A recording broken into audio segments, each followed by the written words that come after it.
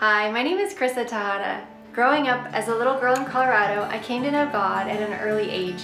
I was raised going to church and going to Sunday school, and I was baptized when I was about the age of 10.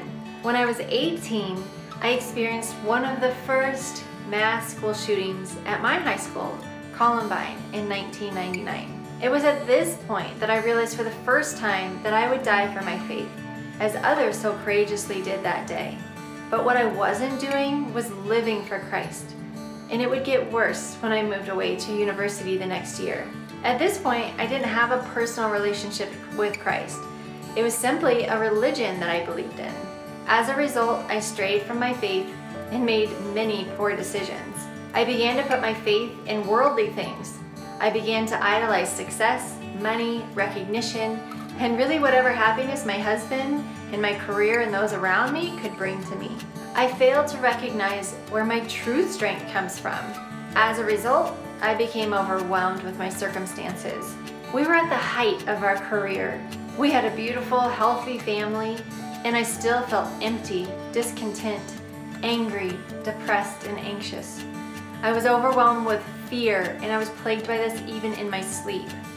It was one lonely night in January when I cried out to God in complete desperation.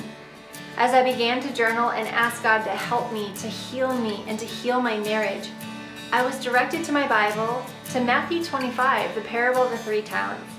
It was here, for the first time, I read it with a new perspective, and I felt that God was calling me, a lazy servant who was doing nothing with what He had given to me, that I was wasting the gifts He had entrusted to me.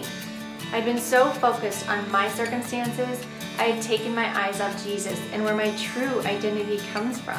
So at this point, I surrendered it all to God. I recommitted my life to Him. And it was at this point that I felt for the first time in my entire life a true and personal relationship with Jesus, not just a religion. Galatians 2:20 says, I have been crucified with Christ. It is no longer I who live, but Christ who lives in me. In the life I now live in the flesh, I live by faith in the Son of God who loved me and gave Himself for me. As I said before, because of the traumatic events at Columbine High School shooting, I always knew I would be willing to die for Jesus, but now I wanted to live for Him, to be used for Him and by Him, to be a vessel of His love.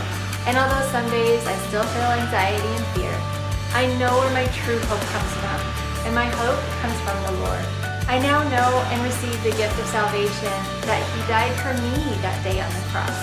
And all those bad choices and times where I was off track have been washed away by the blood of Jesus.